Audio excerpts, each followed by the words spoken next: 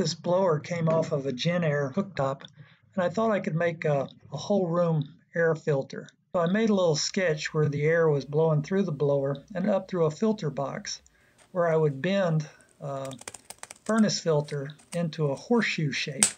Well, it has to be supported on the inside, so I drew this as some little wooden pieces that would go inside, and some ribs needed to be cut out at the table saw.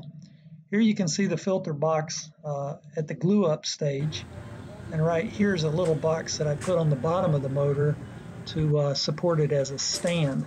When you put them together, the filter box goes on the top and sits vertically, and there's the blower motor with the little stand under it. I hid the electricals inside that. So without all that cardboard, the furnace filter could be wrapped around that horseshoe.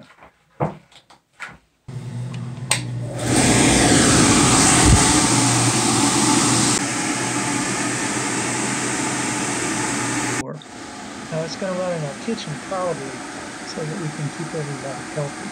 Thanks for watching. Really appreciate it. Bye-bye.